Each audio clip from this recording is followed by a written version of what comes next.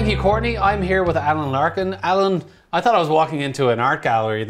Your house is basically an art gallery, right? Right, absolutely. It's beautiful. Yeah. You have such a beautiful home. Yeah. So tell me a little bit about your art, because obviously the term artist is so broad. I mean, you know, there's so many types. How would you define yours? Well, I for one thing, I taught many years at Indiana University in South Bend in the art department, where I taught printmaking and drawing. That was my area of specialization. But since then, I've broadened my interest into painting as well, and pastel art. Mostly I'm interested in figurative, realist work. I spent the last 5 years roaming around the state of Indiana with a bunch of Indiana plein air painters and learning from them. So I've also been doing that. Tell me a little bit about what we have on the table here.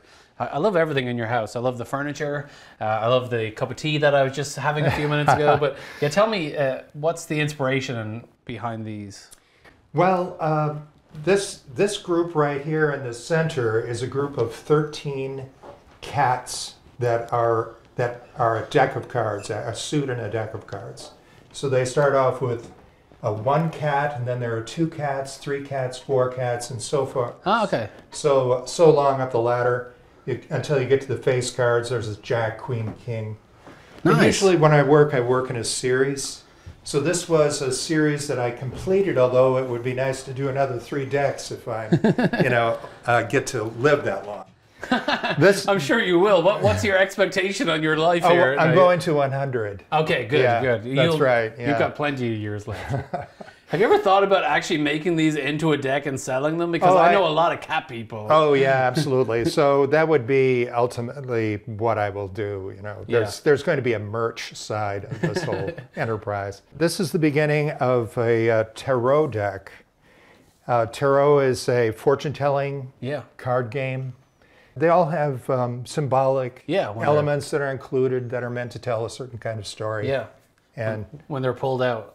Yes, I got the Fool one, but no, I'm just kidding. I'm joking. No, I know they don't mean necessarily always exactly what they mean. There's deeper ways of reading them, and that's cool. Oh, of course, well. And it's a game, of course. Yeah, yeah. I don't take them seriously, but I love the imagery the mystical imagery that they use. So when you say everything in this room is yours, like, are we talking about like these paintings on the wall? Right. Everything. Yes. Wow. The big paintings on the wall here. That looks like very European.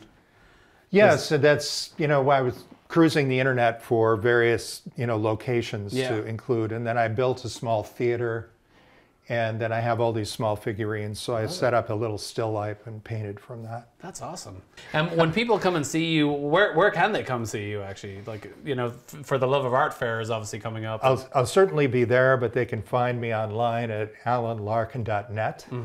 And I do exhibit in galleries throughout the state, one in Nashville, Indiana, 1 or 2 in Fort Wayne, Indiana as There's well. a Nashville in Indiana? Yeah, there is. I did not know that. Oh, you need to get down there. Great little town. Has it any resemblance to Nashville, Tennessee? Or None at all. Nothing. None at They all. don't have any bars or anything owned by Blake Shelton, or and on your website, alanlarkin.net. Like, what can they buy stuff on there?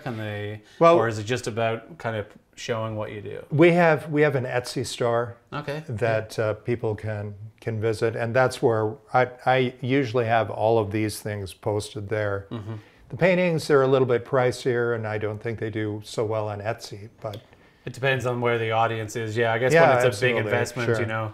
It's a different kind of audience than Etsy sometimes. So speaking of that, the kind of stuff I'm going to be showing up to the art fair with will be things which are a little bit smaller and a little bit more affordable. Yeah. So these things right here are smaller and are comparatively less expensive.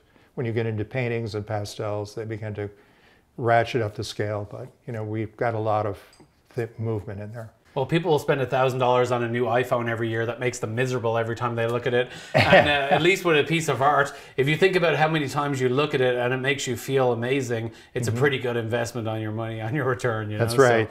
So I love it. So is there anything else in this room that you want to show us? Is there one that you're like, this will be the one? If you had to like escape really quickly, but you were taking one piece with you to run out the house, which one would you take? I'm really partial to this one right here on the wall. The elephant? The one of the elephant, yeah. That's beautiful. I've used the elephant in other paintings before, and he's become kind of a little symbol of, you know, this is me, this is my sort of alter ego, the little stuffed elephant. And this one is called Elysium.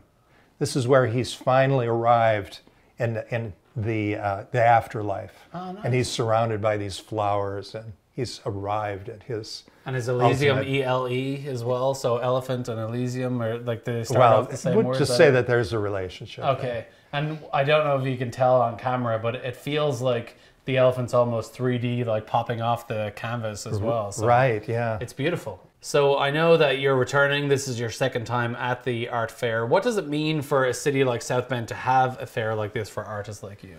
Well, I think that South Bend doesn't have a lot of commercial art galleries here, so this is an opportunity for people to get together and go see a collection of really fine artists. I know that this particular fair does a lot of back work to find really talented people.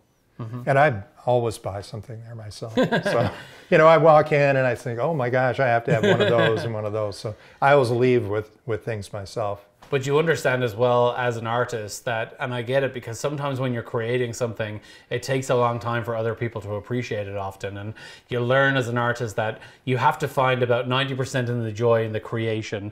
And if it ends up selling, then yes, there's a little bit of joy in that, but that can't be the whole process, because otherwise you'd never create in the first place, right? Oh, right. Yeah. You have to love what you do. Yeah. But I really do hope a lot of our audience go along and see it and just, you know, just splash the cash amongst all the artists. Yeah, let's splash that cash. Yeah, I mean, you can't take it with you. That's right. All right. Well, thank you so much. I hope people go to alanlarkin.net, see what you do there, and also come and see you at the For the Love of Art Fair. So yeah, thanks for having me in your home, and now I'm going to enjoy the cup of tea that Amanda made for me. So thanks. Terrific.